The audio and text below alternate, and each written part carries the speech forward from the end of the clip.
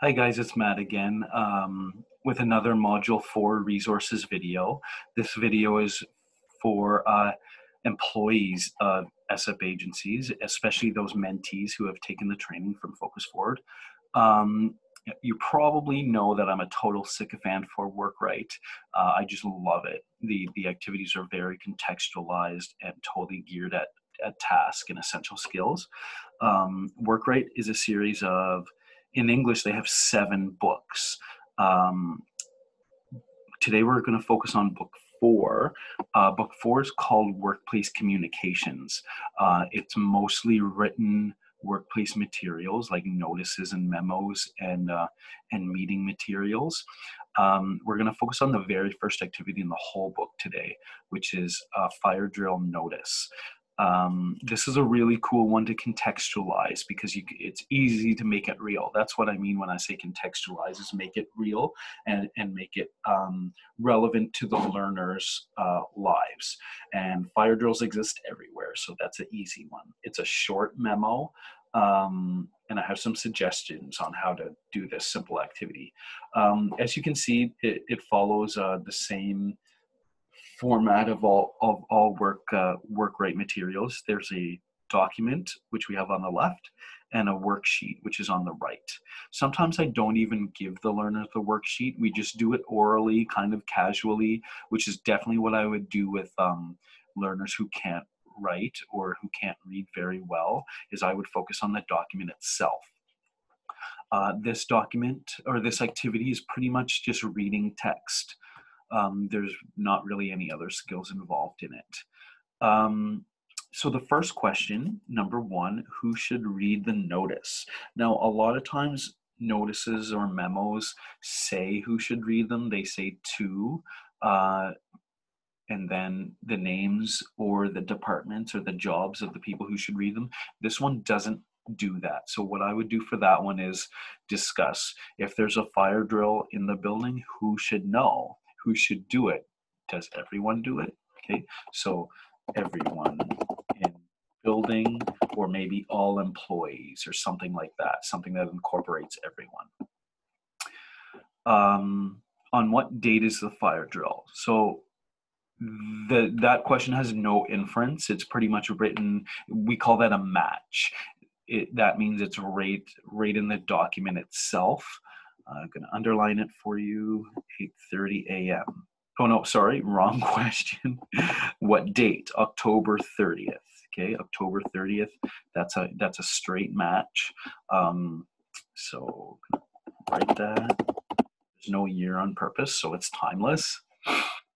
Now, if a client says Thursday or something like that, get them to focus that it says date, not day. So if they say Thursday, October 30th, that's fine because they have the October 30th. But Thursday is not the date. That's the day of the week. At what time will the drill be finished? So there's no mention of when it starts, but there is a mention of when it's finished. And that says right at the bottom, 8:30 a.m. So that's another question that has a perfect match. There's no inference needed. Now, this question always has a lot of discussion. It says, number 4, what should employees do if they hear the fire alarm? In every class I've ever had, I've taught this 15 times. Everyone always says the wrong answer. And the wrong answer is get out of the building. That's a great opportunity to discuss. Well, if we have a fire drill here, is everyone just supposed to get out? And then usually people say, no, well, so-and-so has to do this and so-and-so has to do this. So sometimes people are responsible for, it could just be something simple like holding the doors open. It could be there could be someone who has to check all the bathrooms and the closets and side rooms. Someone could be responsible for taking attendance. Someone could be responsible for opening all the windows, and someone might just have to be the last person out. So basically, you're not going to list all of those things. You're going to take it right out of the document. It says, comply with fire procedures, and that covers everything. The fire procedures basically means whatever you're supposed to do in a fire or fire drill. So like I said, people have different jobs. And you can extend upon that greatly. You can find out maybe your workplace has a joint health and safety committee, and maybe those people are responsible for certain things. So this is a good time to find that stuff out if you don't already know it. So when a work right activity has a vocabulary section, and there's a few in this book, I really like them. It's vocabulary and context. This isn't school, and we don't want a dictionary. We don't even really want a definition. What I would recommend for these activities is give a synonym, in a different way to say the word. Basically replace it with something else. So what the best way to do that is look at the words they're asking and find what they mean in the context of that document. So the first one is drill. So drill could mean a lot of things. It could be a tool, right? But in this context, drill, please be advised that we will be holding a fire drill. Drill basically means it's a practice. They could say pretend, anything that means the same thing as that. Advised. Be advised that we will be holding a fire drill.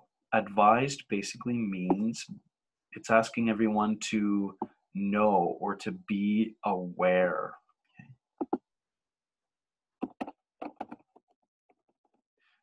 Please know that we will be holding a fire drill, or be aware that we will be holding a fire drill.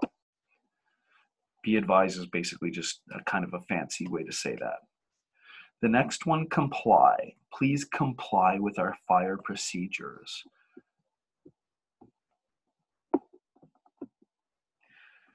Comply means, I would say obey or follow, even just do our fire procedures, okay? Do the thing you're supposed to do during that time. And finally, procedures. Procedures means follow our fire procedures. I would say it means orders or rules or something like that, maybe regulations, okay? And that's it. That's a short activity. Like I said, if you're working with clients with really low reading, I would ignore the page on the right, focus on the page on the left.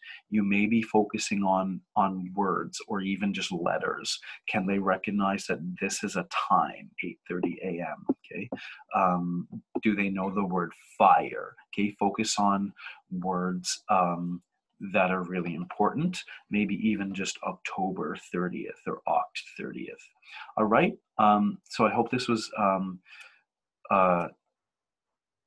good for you to know, and I will be back soon with some more resource videos for you. All right, thanks, bye.